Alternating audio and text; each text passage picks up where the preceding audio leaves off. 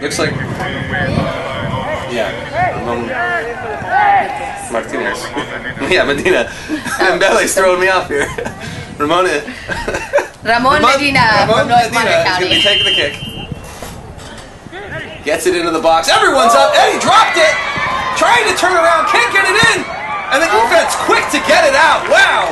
Players came together there right in the middle of the box. I saw maybe 4 or 5 people. Eddie had it in his fingers and it came out. But the wind couldn't get it. See, and it was that skill level, what he did just right now. He dropped that ball, and did you see how quickly he reacted and came right back to it? I think it was Ruiz. I didn't get a good look. I think it was Ruiz who finally was the one that managed to make that clear. Tense moment, though. So early on, teams now kind of settling into a little bit of a rhythm, and we see them exchanging chances.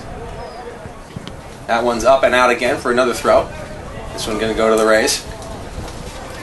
And they send it back to their man. Rainey. Just a little bit out of reach there.